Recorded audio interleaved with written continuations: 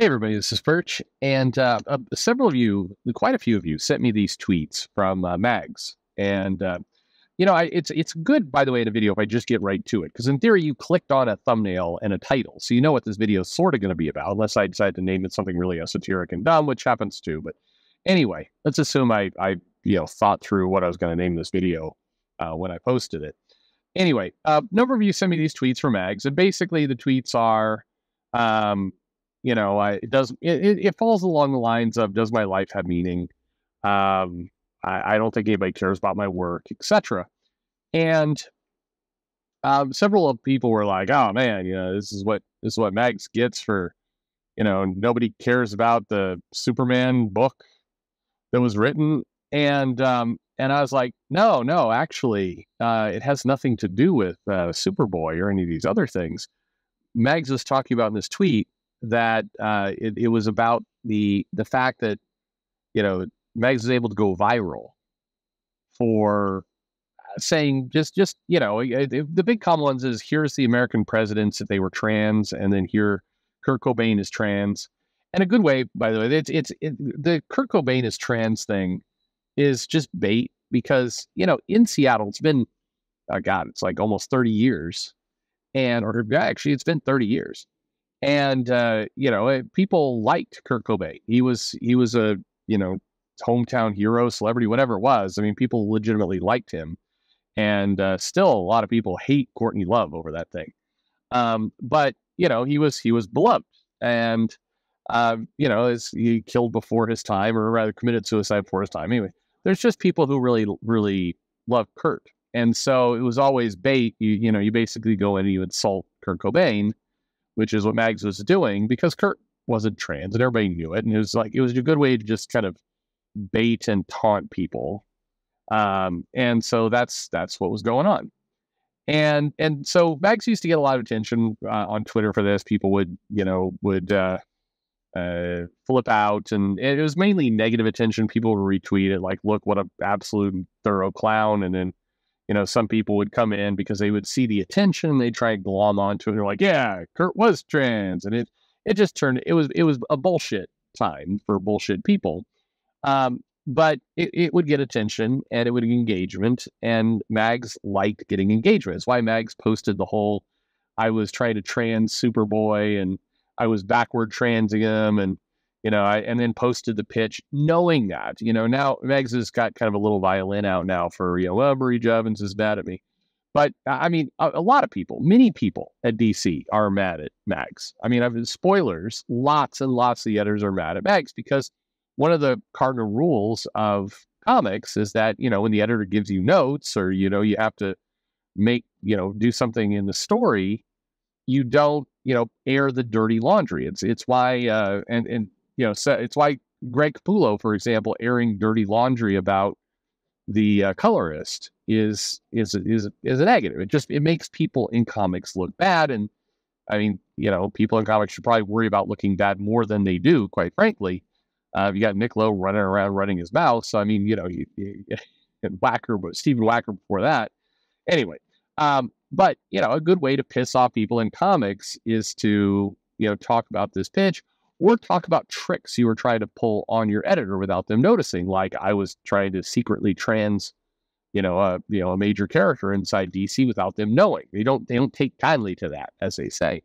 So anyway, a bunch of people assume Mags was talking about the comics, but what Mags was really talking about was, the fact that, can't go viral anymore. Which again, you took yourself off Twitter, a platform with a lot of people who tend to, bait and incent people to go viral. And you went to Blue Sky because Elon Musk was going to, I don't know, sneak into your home and lock you up. And so you took all your audience away. You took millions and millions and millions of people who, quite frankly, the thing that Twitter is really for, and you can see it right now as we head toward the election, is for shit posting. That's what Twitter is for. It's a shit posting platform, and it's for people to meme and dunk on each other and just do crazy shit. If you get yourself too hung up in that and too attached to all that, you will drive yourself insane. But that's really what Twitter is. So if you want cheap engagement through bullshit, Twitter is your place to be.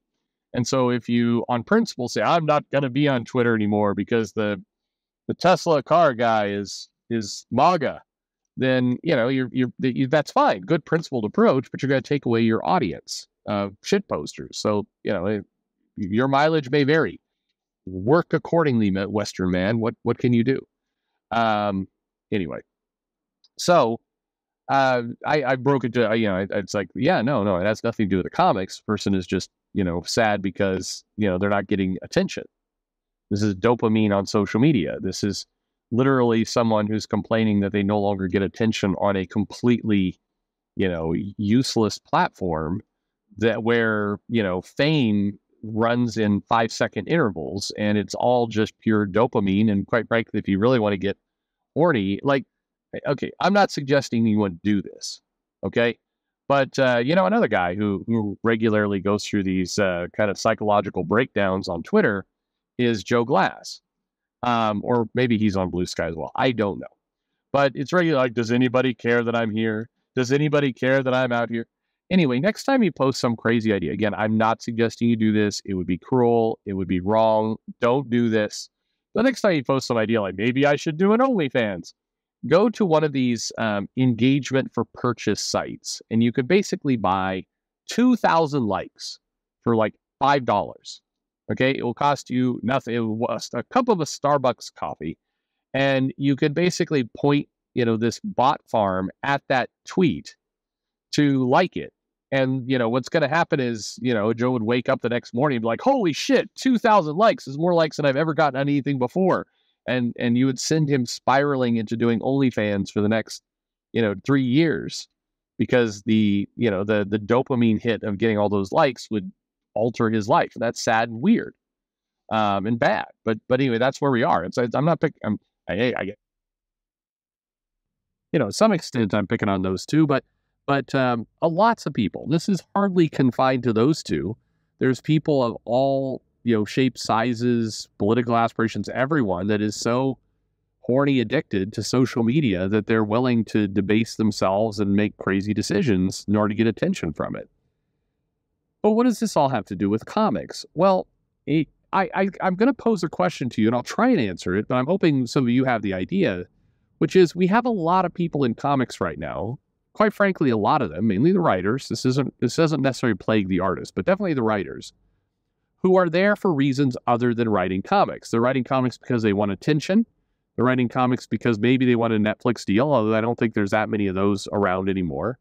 But they're there because of the dopamine hit of being able to have a comic. And that's why you get, creators who will, want to, quote unquote, dunk on the chuds in their comic, because they're not really interested in writing comics. They're interested in cheap attention that they can then parade around and, feel like a celebrity for 5 seconds. And I think you have too many people in comics right now who are in that category.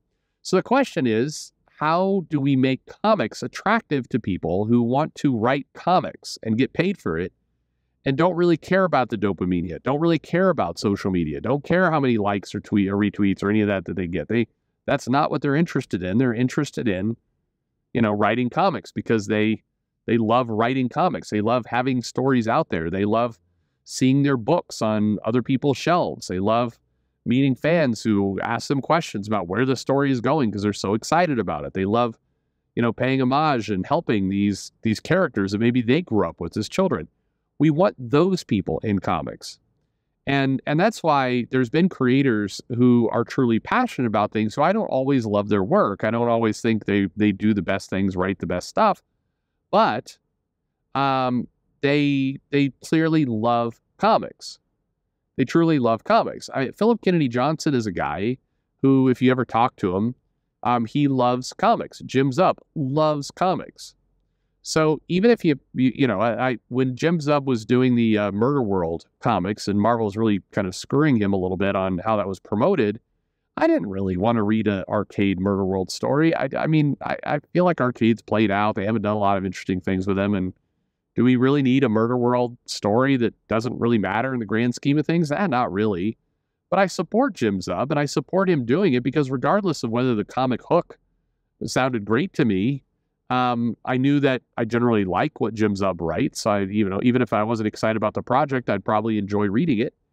And also, the guy's so damn genuine and honest about loving comics. And I want to support people who are there to do comics, not there to, there are creators, and I can think of two that actually, tried to negotiate a lower page rate for themselves in exchange for the publisher allowing them to put their Twitter handle in the comic in the hopes that that would generate more followers.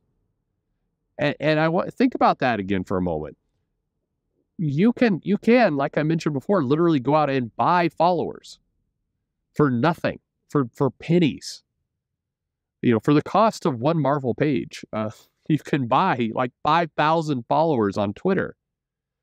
Like, what is like you're willing to take money out of your own pocket. You're willing to set a new lower base for yourself in your page rate in order to promote your social media handle that's clearly sending a message of what you're actually interested in. So how do we get creators like Zub, or like many others, there are many others, who are there because they love comics? Well, for me, I mentioned it before, I think, one thing you do is you do a 1-2 punch of you pay a lot more and you demand a lot more. So, you raise the page rates for everyone. Make comics really a destination place. You actually can, feed yourself and live a good, fun life as a writer in comics. You can actually do well, be a baller. And maybe not, that's too much. But anyway, you could do well in comics. In exchange, though, we're going to ask for you to be super professional. We're going to ask you to research things. You're going to ask you to pay attention to continuity, put some real effort into it. We're going to ask you to, have your eye on the prize like it's a job you want to keep. That's one thing you can do. And the other thing I think you could do is you got to start inside the company. You got to start by hiring editors who want to actually succeed, who want to have high-selling comics, who find that part of their duty. And maybe you do that by giving them stock, or rather, you give them options based on their sales. If they sell well, they get some options in the company. I don't know, but you got to give them some incentive that says, if I do better, I get more money. But that's not enough if the person doesn't care about money. So that's where it goes back to hiring. You've got to hire people who, I hate to say it this way, are greedy about their money, greedy about their time, and greedy about their love of comics and the characters. You need people who actively get bothered if you are taking, if you're basically taking time away from them to write and promote their comic. I want people who are annoyed if they're not, if that's not happening. I want people who, will push because they want to raise next year because it's so obvious they should have one because they've, raised the sales of the comic they've been put on by 50%. Like, I want people who are thinking about their work that way. They know they're worth it. They know they do good things, and they, should be paid a premium for that. And they want anybody who's going to get in the way of them producing good work out of the way. So I think that a lot of it goes to hiring. I think you got to hire good editors. I think you got to then translate the editors into hiring good creators. I think, and you could never do this because freedom of speech and everything else, but you do probably maybe need, again, you could never actually do this, really fully. Somebody would sue you. But if you're an editor and you're bringing on new writers to the company, right? Let's say Tom Brevoort was fired, you're put in charge of the X line, and you want to bring some brand new talent nobody has ever heard of. So you're out talent scouting, and you're out trying to find some people, and you find a couple people that seem really good, put some good pitches in, you think it's going to be great. I would, again, wouldn't be legal, but I would put in their contract, yeah, you don't get to do social media for a year and a half. Sorry, for the first year and a half, I want nose to the grindstone. Like I would do a trade, like, hey, I'm willing to give you a 5-year contract to be on this book. Huge contract, long-term safety net security on this book. And I really want you to dig in. But in return, I want you to be radio silent. I don't want you to promote. I don't want you to say fucking anything on social media for a year and a half. I want you to be completely all in on this book. And then as things are rolling smoothly, you can start to, ease that in.